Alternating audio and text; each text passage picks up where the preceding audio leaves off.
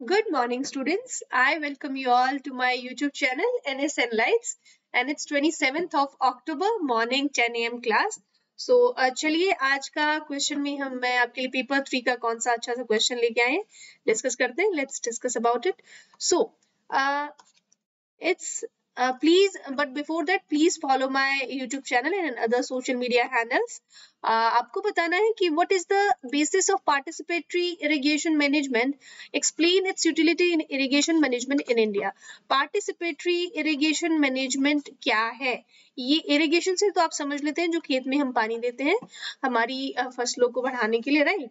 सो वो इरिगेशन हो जाता है. उसको पार्टिसिपेटरी मतलब ये दो या दो से ज्यादा जो पार्टीज होती हैं उनका मिलके एक साथ इरिगेशन का उसमें पार्टिसिपेट करना, उसको मैनेज करना एक तरह से. तो मैंने थोड़ा सा तोड़ उड़ के आपको बताया ये इसका डेफिनेशन. इसको हमें अच्छे से बताना इसका कैसे यूज कर सकते हैं इंडिया में, कैसे इसको मैनेज कर सकते हैं और इरिगेशन में कैसे हेल्प कर सकता है आने वाले टाइम में, राइट. तो अप्रोच हम इसके लिए देखेंगे. डिफाइन कर देना है पहले हमें पीआईएम को, इसके ऑब्जेक्टिव बता देने हैं, हाईलाइट कर देना है इसके कंस्ट्रेंट को, इसको क्या क्या प्रॉब्लम है इसको इम्प्लीमेंट करने में, और फिर इसके क्या क्या हम स्टेप्स कर सकते हैं इसको इम्प्लीमेंट करने के लिए, और फिर इसको कंक्लूजन दे देंगे, वे फॉरवर्ड जिसको बोल देते हैं. ये हम ऐसे अपना क्वेश्चन पूरा करेंगे. इंट्रोडक्शन में इसको बता देंगे होता क्या है.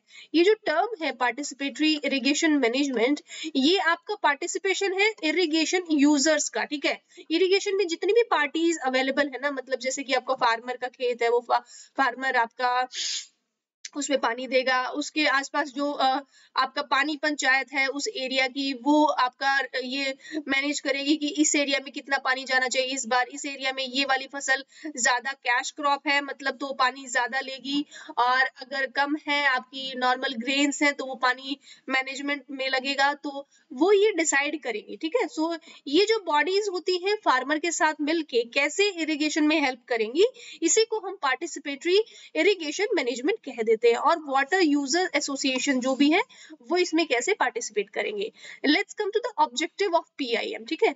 सो creating a sense of ownership of water resources and the irrigation system among the users so as to promote the economy in water use and preservation of the system. Right. सो हमें एक ownership का जो sense है वो हमें मिल जाता है कि आपका पीआईएम के होने से सपोज जो रिसोर्सेज है वो इरिगेशन सिस्टम है, ये जितने भी यूजर्स हैं इसके इरिगेशन मतलब पानी को यूज करने वाले, उन सबको एक तरह से ओनरशिप का एहसास मिलता है और वो प्रमोट करते हैं इकोनॉमी, मतलब पानी के यूज को अच्छे से इस्तेमाल करते हैं और प्रिजर्व करते हैं पानी को, ऐसा नहीं कि वेस्ट करेंगे, ठीक है. जब आप सपोज आप कोई रेंट के घर में जाते हैं जहाँ पे आपको सब कुछ ऑलरेडी, बहुत सारे स्टूडेंट्स हैं जो पीजीज में रहते होंगे, तो पीजी में क्या होता है कि आपको सब कुछ पहले से ही मिलता है, तो आप उस चीज का इतना रिस्पेक्ट नहीं करेंगे जितना आप अपना खुद से रूम लेंगे, अपना एक आज आपने बेडशीट लिया, आज आपने अपना एक चेयर खरीदा, आज आपने अपना टेबल खरीदा, आप उसका खुद से जितना केयर करेंगे ना, आप उसका केयर नहीं कर पाएंगे जो जो आपको मिला हुआ है ऑलरेडी, राइट. तो आप भले ही उसका आप पे करते हैं बट अपने हाथ से जो चीज करते हैं ना उसका ज्यादा रिस्पेक्ट करता है इंसान, राइट. सो ऐसे ही होता है इसमें, जब आप अपने खुद से करेंगे मैनेजमेंट उसको तो आप उस पानी को बचाएंगे कि आपको पता है कहाँ से आ रहा है पानी, कितनी मुश्किल से आ रहा है, तो आप उसकी रिस्पेक्ट करेंगे. Improving service deliveries through better operation and maintenance of the irrigation system.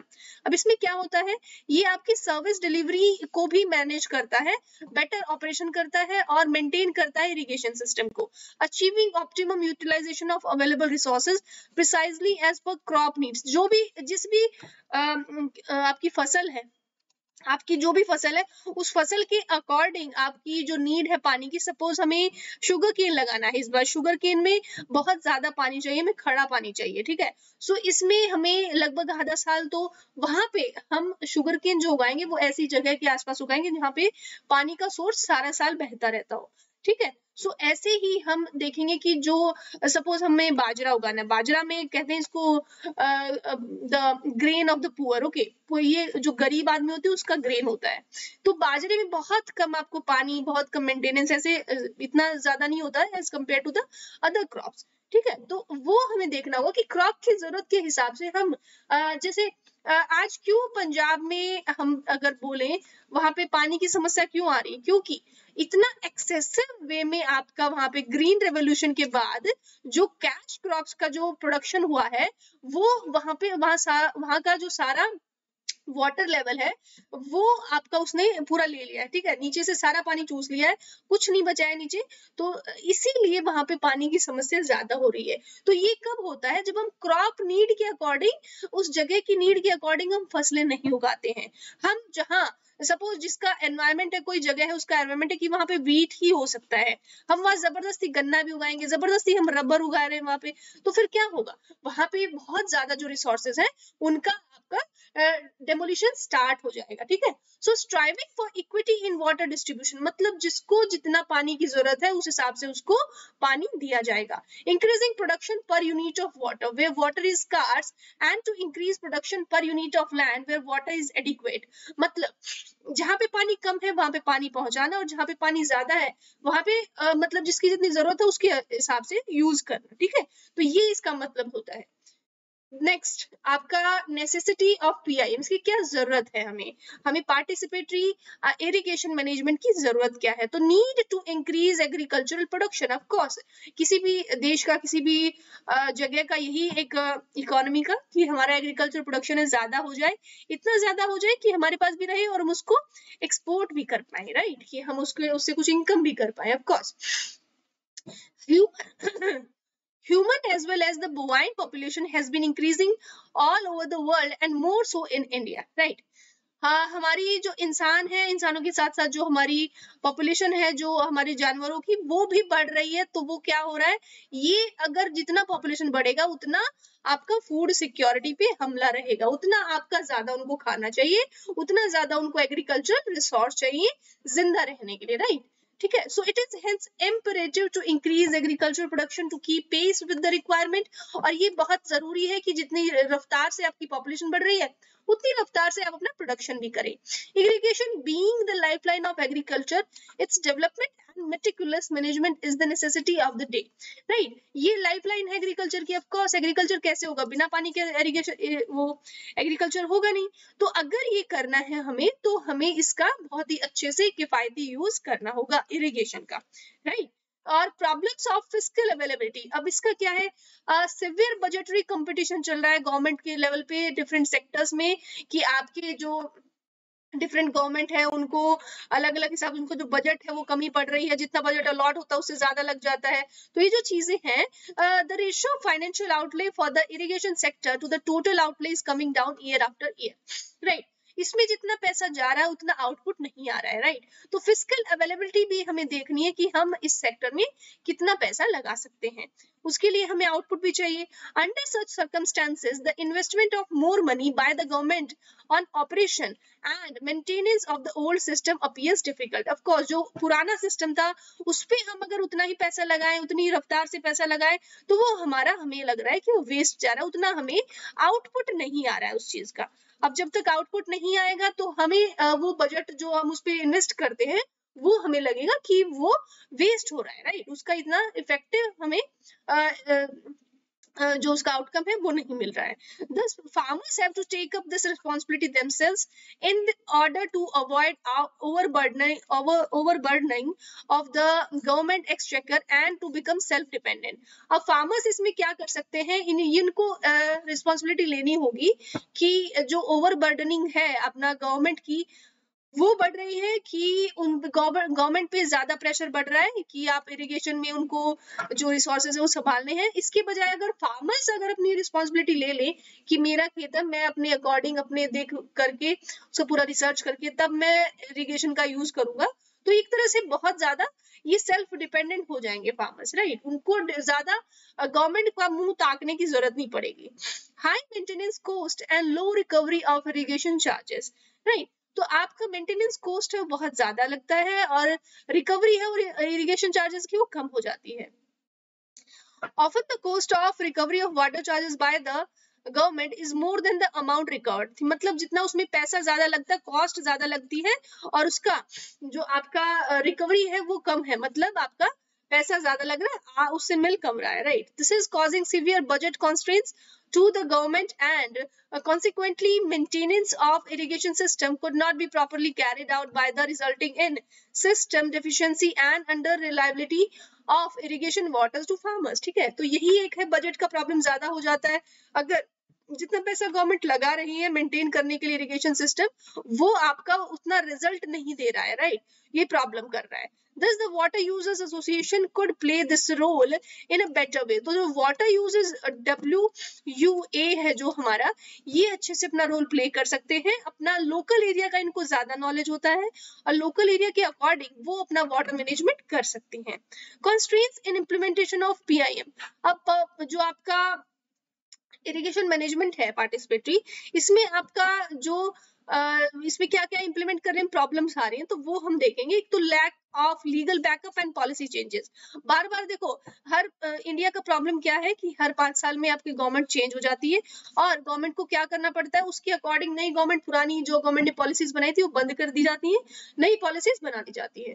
तो थोड़ा सा भी जो बेस बन ही नहीं पाता किसी भी पॉलिसी का, तो लीगल बैकअप इनको नहीं मिल पाता है। मैं बहुत सारे स्टेट्स हैं, नो और very little legal backup and clear cut policy decisions of the government level two take PIM। ठीक है, सो PIM को लेके कोई भी गवर्नमेंट इतना सीरियस और क्लियर कट डिसीजन नहीं लेती है कि बाद में अगर गवर्नमेंट चेंज भी हो जाए तो उसको कोई चेंज ना कर पाए या उस पर नेगेटिव इम्पैक्ट ना पड़े, राइट। System deficiency। अब क्या है, there are many problems like deterioration of old control and measuring structures, leakages and seepage at various places, erosion of banks and beds। These problems hinder farmers and taking over irrigation management। ठीक है, so ये क्या है, ये system जो है वो deficiency इसका create हो जाता है। बहुत सारा प्रॉब्लम्स इसमें, पुराना जो है जो सिस्टम उसको कंट्रोल करने में अभी भी प्रॉब्लम आती है। और जैसे लीकेज हो गया, सीपेज एट वेरियस प्लेसेस, जैसे पानी, सपोज एक हमने यहाँ पानी की टंकी बना दी बहुत बड़ी और यहाँ से पानी आपका जा रहा है बहुत बड़े लगातार, ये देख लीजिए आप 5-6 किलोमीटर का रास्ता है। अब इस रास्ते में बहुत सारी जगह ऐसे होती है जहाँ पे कोई लीक हो गया उस पानी में, उस जगह में कोई प्रॉब्लम हो गया, कोई पॉइजन तो नहीं ऐड हो रहा है उसमें, राइट। तो बहुत सारी ऐसी चीजें हैं। और बैंक्स और बैंड है, मतलब जहाँ पे कोई नदी है उसका किनारा है और उसका आसपास का जो एरिया है वो, ये तो ये प्रॉब्लम है। ये हमारे जो फार्मर्स हैं उनको इरिगेशन मैनेजमेंट करने में बहुत दिक्कत करती हैं। और अब देखो, फार्मर जो है वो अपने खेत का तो ले सकता है, ठीक है, अपने खेत को तो ठीक कर सकता है, बट जो रास्ते की जो प्रॉब्लम है वो तो गवर्नमेंट को करनी पड़ेगी ना, कि जहां से पानी आ रहा है वो तो गवर्नमेंट को देखना पड़ेगा, कि इंश्योर करना पड़ेगा कि बिल्कुल सही हो, right. So uncertainty of water availability, मतलब कोई सर्टेन नहीं है आपको, ये साल भर में अगर मानसून अच्छा हुआ, इसलिए कहते हैं ना कि इंडिया का जो इकोनॉमी है वो मानसून डिपेंडेंट है। कैसे कि हमारा जो फार्मर्स है वो उनको मानसून पे डिपेंडेंट रहना पड़ता है साल में ज्यादातर टाइम, कि इसकी वजह से अगर वो मानसून अच्छा हुआ तो पानी इस बार मिलेगा, नहीं हुआ तो नहीं मिलेगा, राइट। सो ऐसे farmers are reluctant to take on the availability responsibility for managing the system unless, ठीक है, unless deliveries of water are made reliable, flexible, practical and responsible to need. मतलब जब उनको जरूरत हो तब अगर पानी मिल जाए तो फार्मर्स की ना बहुत सारी प्रॉब्लम खत्म हो जाएंगी।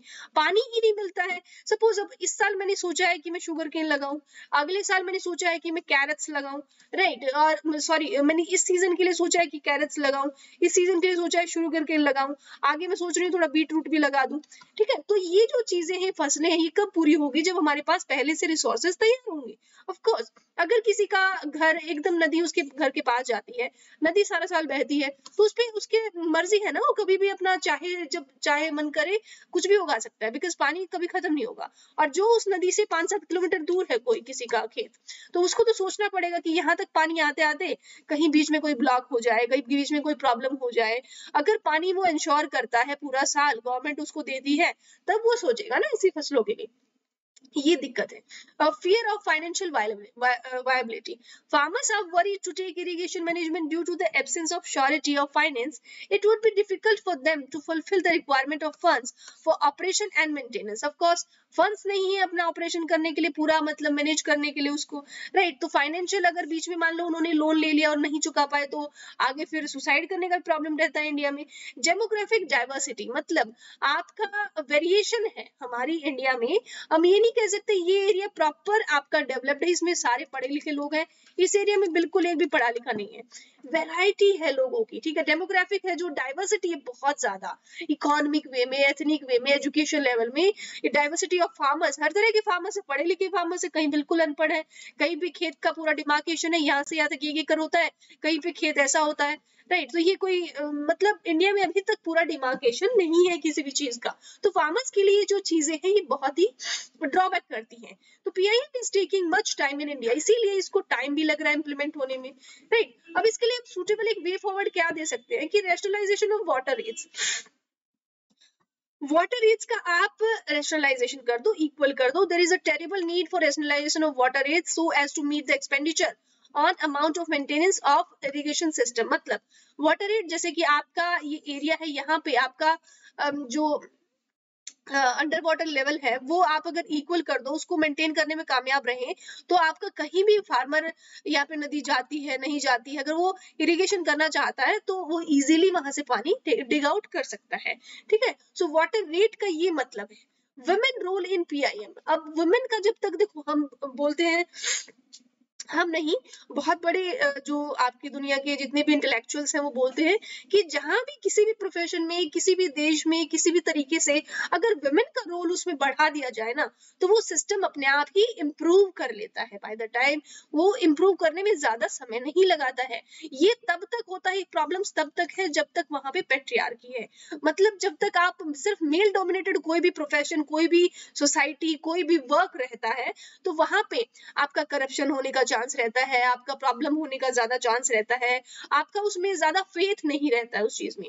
बट जहां पे अगर वुमेन आ जाते हैं, किसी भी काम को टेक ओवर कर लेते हैं, तो थोड़े ही समय में वहां पे बहुत ही ज्यादा रिलायबिलिटी बढ़ जाती है, right. Considering the importance of women in terms of their numerical strength and the significant contribution they make to the agricultural labor force, there is a need for women to play an important role in PIM. Of course, अगर women को भी इसमें थोड़ा सा आपका जगह दे दिया जाए तो बहुत अच्छे से टेक केयर कर सकती है चीजों का, राइट। नेचुरलिस्टिक होती है by the nature women's, right. Need for a legal framework, अगर उनको लीगली ये बोल दिया जाए कि आपको ये स्कीम दी गई है, इतना पैसा मिलना है, तो कोई भी गवर्नमेंट आ जाए वो उसको छीन नहीं सकती, बंद नहीं कर सकती, उसके लिए लीगल फ्रेमवर्क बनाया गया है। तो फार्मर्स क्या करेंगे, वो सिक्योर फील करेंगे। Model act can be framed by the parliament which will ensure the systematic involvement of beneficiaries in the management of irrigation system at various level, right. तो ये हो जाएगा। Also a provision for adequate financial support need to be incorporated under the act. एक proper आप अपना जो financial support अगर वो दे दिया जाए फार्मर्स को, तो वो भी सही रहेगा। Need for monitoring, regular monitoring जरूरी है, इवैल्यूएशन जरूरी है, परफॉर्मेंस ऑफ डब्ल्यूए जो हमारी वाटर जो एसोसिएशंस है उनका, ठीक है, is necessary for development of the PIM programme in the country. The experience shows that wherever farmers have been actively engaged, the overall management of the irrigation system and the water use efficiency have significantly improved. Thus, in light of the increasing vulnerability of the Indian agriculture, PIM should be actively pursued at all levels, right? सो ये आपका जो experience है ये हमें बताता है, ये सब हमने ऊपर क्वेश्चन को एनालाइज किया है, ये हमें बता रहा है कि जो फार्मर्स का है ना, वो एक्टिवली उनको एंगेज करने के लिए ओवरऑल मैनेजमेंट इरिगेशन का बहुत जरूरी है, राइट। पानी का मैनेजमेंट बहुत जरूरी है, जो आपकी अथॉरिटीज बनाई गई हैं उनका मैनेजमेंट बहुत जरूरी है, और ये क्या करेगा ना, धीरे धीरे आपको वल्नरेबिलिटी जो है, जो डिफरेंट सेक्शंस की, वो दूर कर देगा।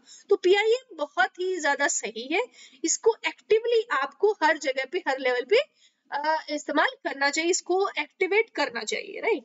So this is all about today. बहुत अच्छा क्वेश्चन था, थोड़ा सा टेक्निकल था, थोड़ा डिफरेंट था, इसको जरूर 2-3 बार पढ़िए और इसको लिखने का ट्राई जरूर कीजिए, राइट। 120 हो गए हमारे क्वेश्चन, इतने ज्यादा हम फास्ट हम बढ़ रहे हैं आगे, तो बहुत अच्छा लगता है, right. So this is all about today. Quick one liner का अपडेट भी आ जाएगा आपके लिए आज का, ठीक है। Thank you so much, have a nice day.